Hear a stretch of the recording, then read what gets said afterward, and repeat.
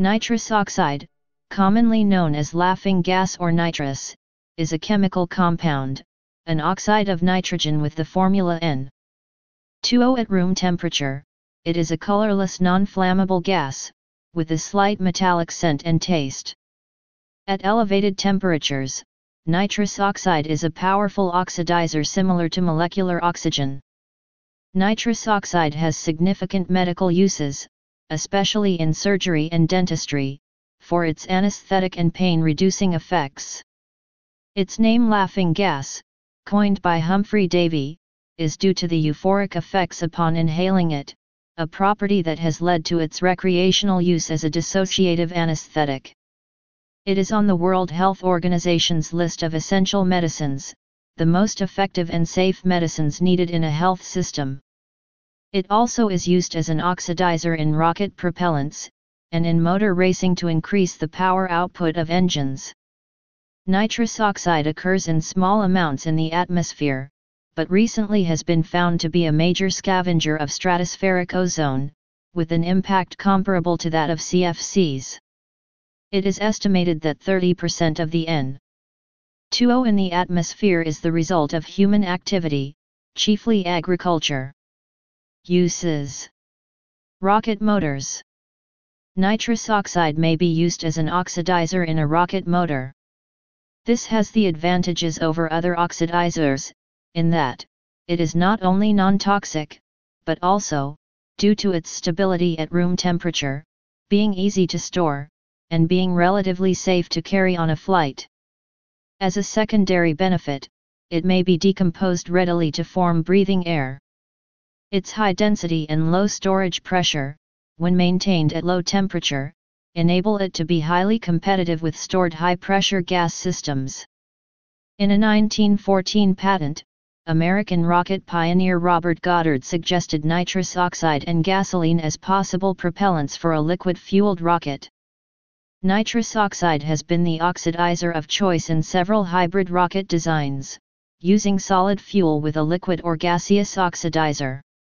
The combination of nitrous oxide with hydroxyl-terminated polybutadiene fuel has been used by Spaceship One and others. It also is notably used in amateur and high-power rocketry with various plastics as the fuel. Nitrous oxide also may be used in a monopropellant rocket. In the presence of a heated catalyst, N2O will decompose exothermically into nitrogen and oxygen, at a temperature of approximately 1070 degrees Fahrenheit, 577 degrees Celsius. Because of the large heat release, the catalytic action rapidly becomes secondary, as thermal auto-decomposition becomes dominant. In a vacuum thruster, this may provide a monopropellant-specific impulse, ISP, of as much as 180 s. While noticeably less than the ISP available from hydrazine thrusters, monopropellant or bipropellant with dinitrogen tetroxide, the decreased toxicity makes nitrous oxide an option worth investigating. Nitrous oxide is said to deflagrate at approximately 600 degrees Celsius, 1112 degrees Fahrenheit, at a pressure of 21 atmospheres. At 600 psi, for example, the required ignition energy is only 6 joules, whereas N2O at 130 psi a 2500 joule ignition energy input is insufficient. Internal combustion engine. In vehicle racing, nitrous oxide, often referred to as just nitrous, allows the engine to burn more fuel by providing more oxygen than air alone, resulting in a more powerful combustion. The gas is not flammable at a low pressure/temperature, but it delivers more oxygen than atmospheric air by breaking down at elevated temperatures. Therefore, it often is mixed with another fuel that is easier to deflagrate. Nitrous oxide is a strong oxidant, roughly equivalent to hydrogen peroxide, and much stronger than oxygen gas. Nitrous oxide is stored as a compressed liquid. The evaporation and expansion of liquid nitrous oxide in the intake manifold causes a large drop in intake charge temperature, resulting in a denser charge, further allowing more air/fuel mixture to enter the cylinder. Sometimes nitrous oxide is injected into, or prior to, the intake manifold, whereas other systems directly inject, right before the cylinder, direct port injection, to increase power. The technique was used during World War II by Luftwaffe aircraft with the GM1 system to boost the power output of aircraft engines. Originally meant to provide the Luftwaffe standard aircraft with superior high-altitude performance, technological considerations limited its use to extremely high altitudes. Accordingly, it was only used by specialized planes such as high-altitude reconnaissance aircraft, high-speed bombers, and high-altitude interceptor aircraft. It sometimes could be found on Luftwaffe aircraft also fitted with another engine boost system, MW50, a form of water injection for aviation engines that used methanol for its boost capabilities. One of the major problems of using nitrous oxide in a reciprocating engine is that it can produce enough power to damage or destroy the engine.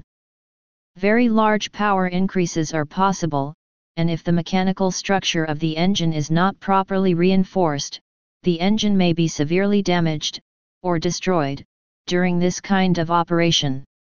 It is very important with nitrous oxide augmentation of petrol engines to maintain proper operating temperatures and fuel levels to prevent pre-ignition, or detonation, sometimes referred to as knock.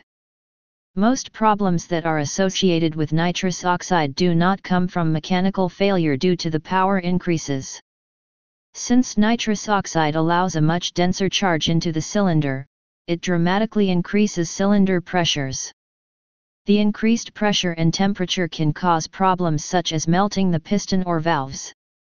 It also may crack or warp the piston or head and cause pre-ignition due to uneven heating.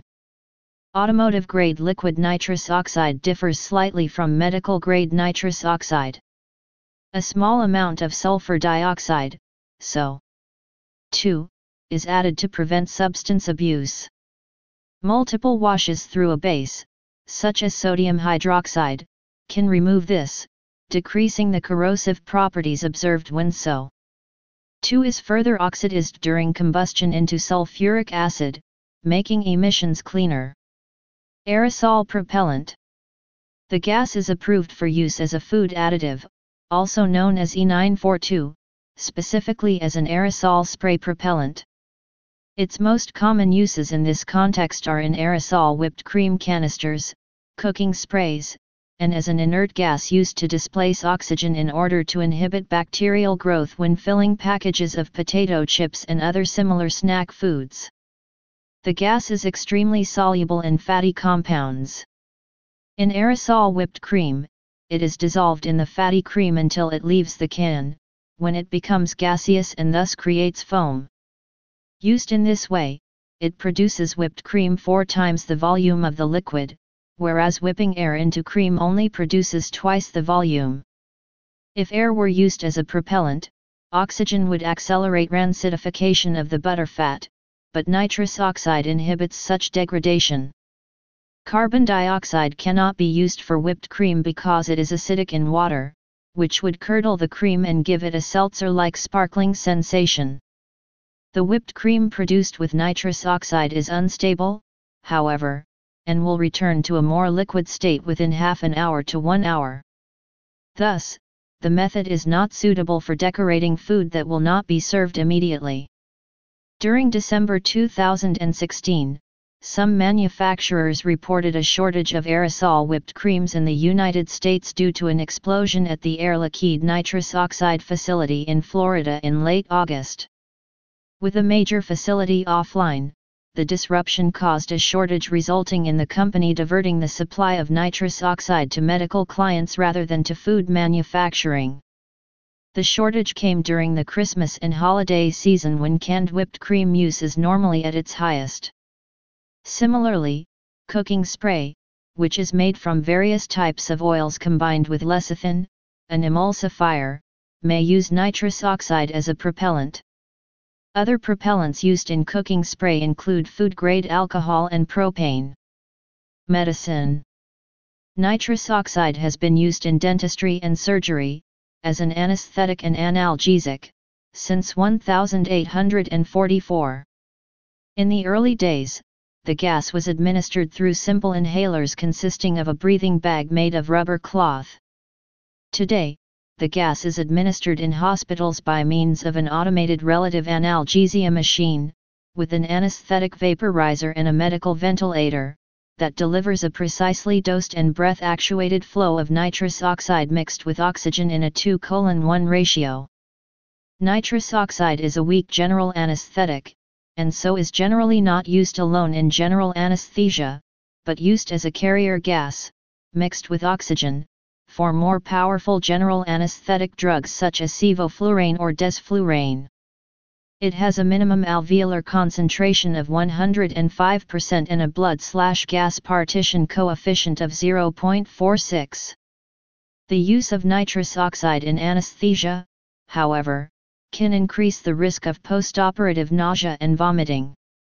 Dentists use a simpler machine, that only delivers a N2O/O2 mixture for the patient to inhale while conscious. The patient is kept conscious throughout the procedure, and retains adequate mental faculties to respond to questions and instructions from the dentist. Inhalation of nitrous oxide is used frequently to relieve pain associated with childbirth, trauma, oral surgery, and acute coronary syndrome, includes heart attacks. Its use during labor has been shown to be a safe and effective aid for birthing women. Its use for acute coronary syndrome is of unknown benefit. In Britain and Canada, Entonox and Nitronox are used commonly by ambulance crews, including unregistered practitioners, as a rapid and highly effective analgesic gas. 50% nitrous oxide can be considered for use by trained non-professional first aid responders in pre-hospital settings, given the relative ease and safety of administering 50% nitrous oxide as an analgesic.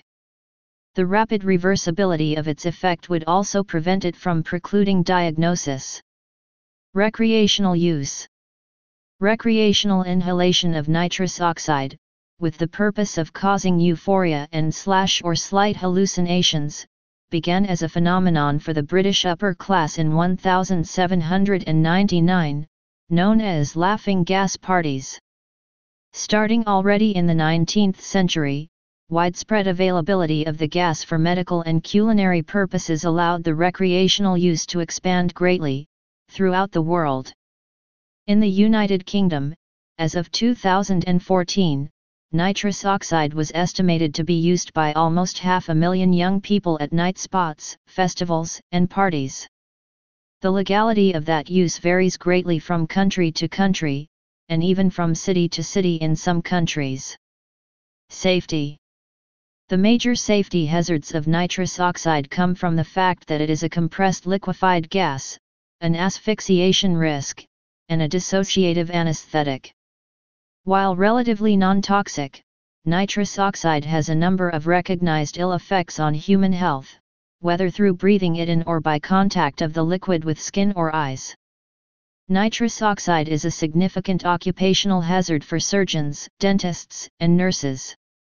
Because nitrous oxide is minimally metabolized in humans, with a rate of 0.004%, it retains its potency when exhaled into the room by the patient, and can pose an intoxicating and prolonged exposure hazard to the clinic staff if the room is poorly ventilated. Where nitrous oxide is administered, a continuous flow fresh air ventilation system or N2O scavenger system is used to prevent a waste gas buildup. The National Institute for Occupational Safety and Health recommends that workers' exposure to nitrous oxide should be controlled during the administration of anesthetic gas in medical, dental, and veterinary operators. It set a recommended exposure limit, REL, of 25 ppm, 46 mg/m3, to escaped anesthetic. Mental and manual impairment. Exposure to nitrous oxide causes short-term decreases in mental performance, audio-visual ability, and manual dexterity. These effects coupled with the induced spatial and temporal disorientation could result in physical harm to the user from environmental hazards. Neurotoxicity and neuroprotection.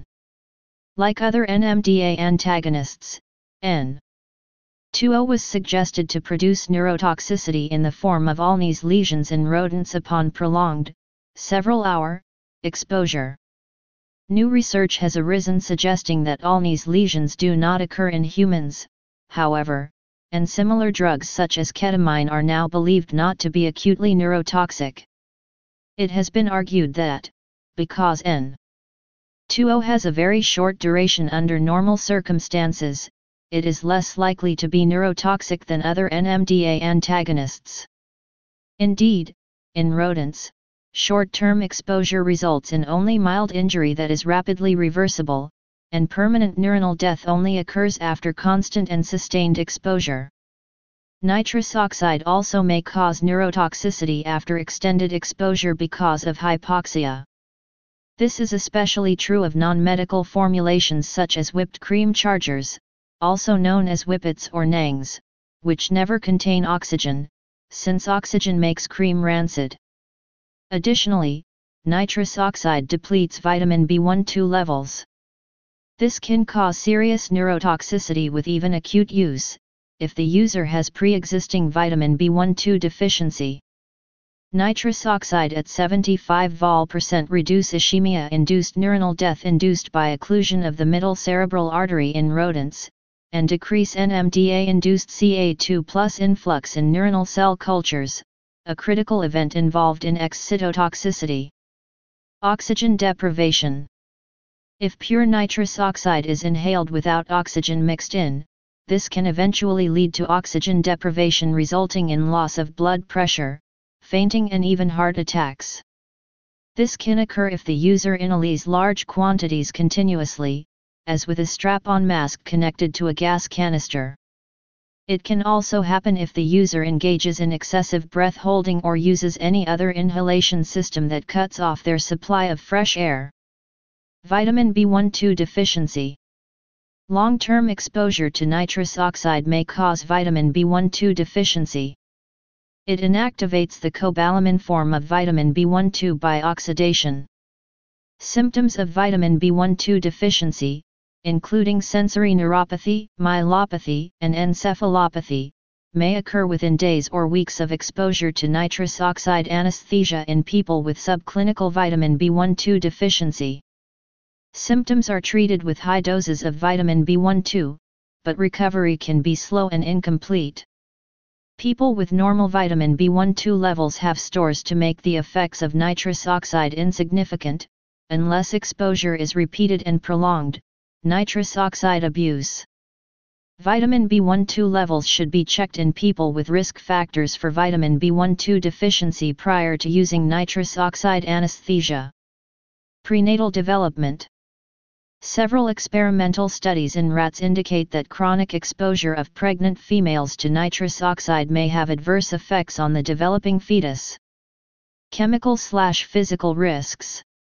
At room temperature, 20 degrees Celsius, 68 degrees Fahrenheit, the saturated vapor pressure is 50.525 bar, rising up to 72.45 bar at 36.4 degrees Celsius, 97.5 degrees Fahrenheit, the critical temperature. The pressure curve is thus unusually sensitive to temperature. Liquid nitrous oxide acts as a good solvent for many organic compounds.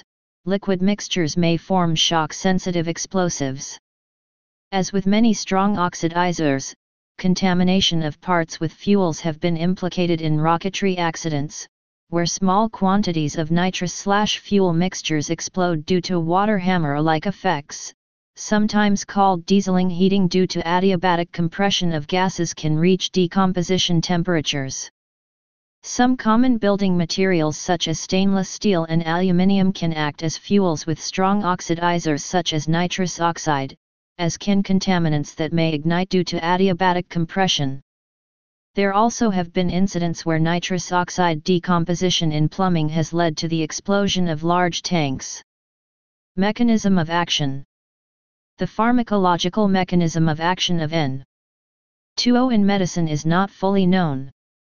However, it has been shown to directly modulate a broad range of ligand-gated ion channels, and this likely plays a major role in many of its effects. It moderately blocks NMDA and beta-2 subunit containing NOC channels, weakly inhibits AMPA, kainate, GABA, and 5-HT3 receptors, and slightly potentiates GABA and glycine receptors.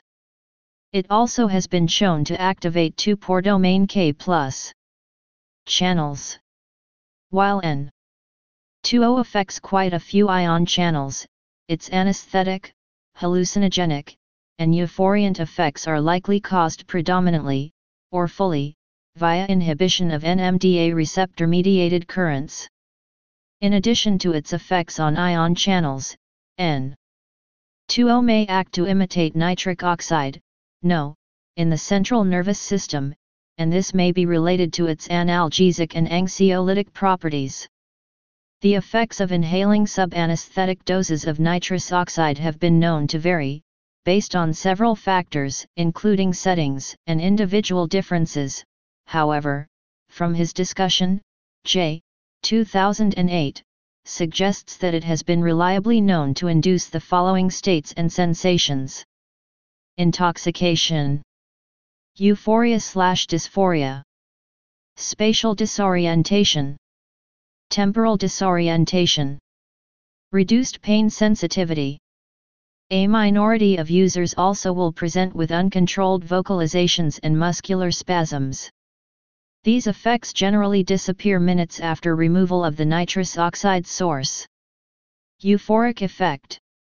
In rats, N2O stimulates the mesolimbic reward pathway via inducing dopamine release and activating dopaminergic neurons in the ventral tegmental area and nucleus accumbens, presumably through antagonization of NMDA receptors localized in the system. This action has been implicated in its euphoric effects, and notably, appears to augment its analgesic properties as well. It is remarkable, however, that in mice, N2O blocks amphetamine-induced carrier-mediated dopamine release in the nucleus accumbens and behavioral sensitization, abolishes the conditioned place preference, CPP, of cocaine and morphine, and does not produce reinforcing, or aversive, effects of its own. Studies on CPP of N2O in rats is mixed, consisting of reinforcement, aversion, and no change. In contrast, it is a positive reinforcer in squirrel monkeys, and is well known as a drug of abuse in humans. These discrepancies in response to N2O may reflect species variation or methodological differences. In human clinical studies, N2O was found to produce mixed responses, similarly to rats, reflecting high subjective individual variability. Anxiolytic effect. In behavioral tests of anxiety, a low dose of N2O is an effective anxiolytic, and this anti-anxiety effect is associated with enhanced activity of GABA receptors, as it is partially reversed by benzodiazepine receptor antagonists. Mirroring this, animals that have developed tolerance to the anxiolytic effects of benzodiazepines are partially tolerant to N2O. Indeed, in humans given 30% N2O, benzodiazepine receptor antagonists reduced the subjective reports of feeling high, but did not alter psychomotor performance, in human clinical studies. Analgesic effect. The analgesic effects of N2O are linked to the interaction between the endogenous opioid system and the descending noradrenergic system. When animals are given morphine chronically, they develop tolerance to its pain-killing effects, and this also renders the animals tolerant to the analgesic effects of N2O. Administration of antibodies that bind and block the activity of some endogenous opioids, not beta-endorphin, also block the antinociceptive effects of N2O. Drugs that inhibit the breakdown of endogenous opioids also potentiate the antinociceptive effects of N2O. Several experiments have shown that opioid receptor antagonists applied directly to the brain block the antinociceptive effects of N2O, but these drugs have no effect when injected into the spinal cord. Conversely, alpha-2 adrenoceptor antagonists block the pain-reducing effects of N2O when given directly to the spinal cord, but not when applied directly to the brain. Indeed, alpha-2b adrenoceptor knockout mice or animals depleted in norepinephrine are nearly completely resistant to the anti-nociceptive effects of N2O. Apparently N2O-induced release of endogenous opioids causes disinhibition of brain-stem noradrenergic neurons, which release norepinephrine into the spinal cord and inhibit pain signaling. Exactly how N2O causes the release of endogenous opioid peptides remains uncertain. Properties and reactions. Nitrous oxide is a colorless, non-toxic gas with a faint, sweet odor. Nitrous oxide supports combustion by releasing the dipolar bonded oxygen radical, thus it can relight a glowing splint. History. The gas was first synthesized in 1772 by English natural philosopher and chemist Joseph Priestley, who called it phlogisticated nitrous air, see phlogiston, or inflammable nitrous air. Priestley published his discovery in the book Experiments and Observations on Different Kinds of Air, 1775, where he described how to produce the preparation of nitrous air diminished, by heating iron filings dampened with nitric acid. Early use.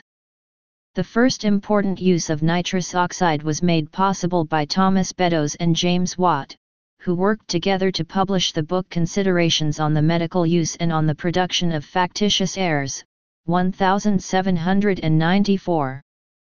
This book was important for two reasons. First, James Watt had invented a novel machine to produce factitious airs, i.e. nitrous oxide, and a novel breathing apparatus to inhale the gas. Second, the book also presented the new medical theories by Thomas Beddoes that tuberculosis and other lung diseases could be treated by inhalation of factitious airs. The machine to produce factitious airs had three parts: a furnace to burn the needed material, a vessel with water where the produced gas passed through in a spiral pipe, for impurities to be washed off, and finally the gas cylinder with a gasometer where the gas produced, air, could be tapped into portable air bags, made of airtight oily silk.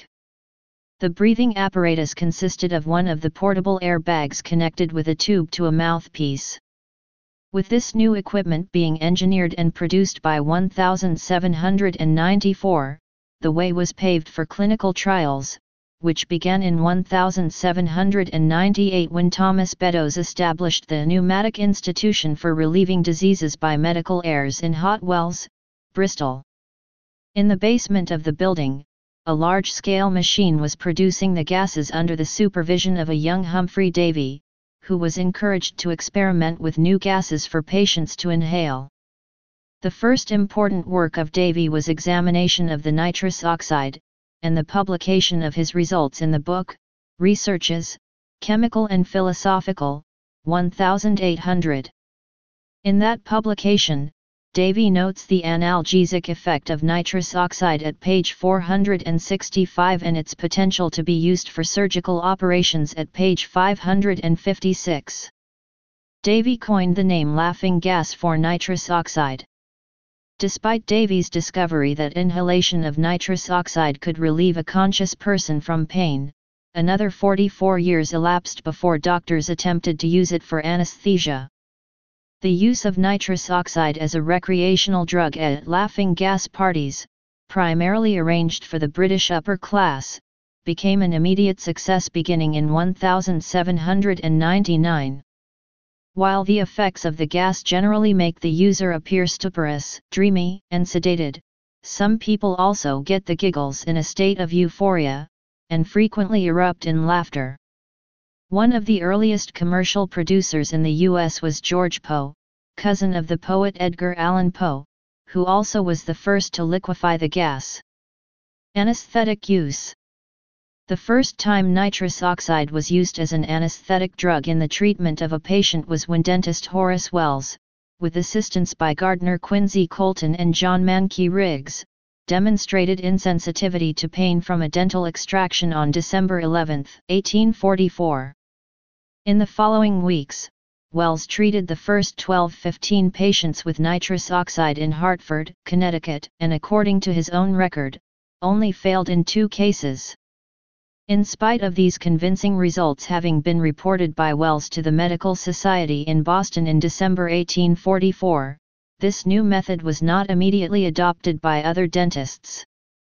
The reason for this was most likely that Wells, in January 1845 at his first public demonstration to the medical faculty in Boston, had been partly unsuccessful, leaving his colleagues doubtful regarding its efficacy and safety. The method did not come into general use until 1863, when Gardner Quincy Colton successfully started to use it in all his Colton Dental Association clinics, that he had just established in New Haven and New York City. Over the following 3 years, Colton and his associates successfully administered nitrous oxide to more than 25,000 patients. Today, nitrous oxide is used in dentistry as an anxiolytic, as an adjunct to local anesthetic. Nitrous oxide was not found to be a strong enough anesthetic for use in major surgery in hospital settings, however. Instead, diethyl ether, being a stronger and more potent anesthetic, was demonstrated and accepted for use in October 1846, along with chloroform in 1847. When Joseph Thomas Clover invented the gas ether inhaler in 1876, however, it became a common practice at hospitals to initiate all anesthetic treatments with a mild flow of nitrous oxide, and then gradually increase the anesthesia with the stronger ether or chloroform. Clover's gas ether inhaler was designed to supply the patient with nitrous oxide and ether at the same time, with the exact mixture being controlled by the operator of the device. It remained in use by many hospitals until the 1930s. Although hospitals today are using a more advanced anesthetic machine, these machines still use the same principle launched with Clover's gas ether inhaler, to initiate the anesthesia with nitrous oxide, before the administration of a more powerful anesthetic. As a patent medicine, Colton's popularization of nitrous oxide led to its adoption by a number of less than reputable quacksalvers, who touted it as a cure for consumption, scrofula, catarrh, and other diseases of the blood, throat, and lungs. Nitrous oxide treatment was administered and licensed as a patent medicine by the likes of C. L. Blood and Jerome Harris in Boston and Charles E. Barney of Chicago. Production. Industrial methods. Nitrous oxide is prepared on an industrial scale by careful heating of ammonium nitrate at about 250 C, which decomposes into nitrous oxide and water vapor. The addition of various phosphate salts favors formation of a purer gas at slightly lower temperatures. This reaction may be difficult to control, resulting in detonation. Laboratory methods. The decomposition of ammonium nitrate is also a common laboratory method for preparing the gas. Atmospheric occurrence. Nitrous oxide is a minor component of Earth's atmosphere, currently with a concentration of about 0.330 ppm. Emissions by source.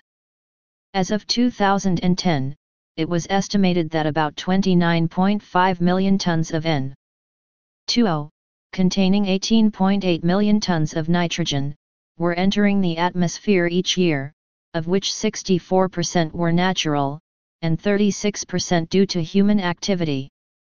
Most of the N2O emitted into the atmosphere, from natural and anthropogenic sources, is produced by microorganisms such as bacteria and fungi in soils and oceans.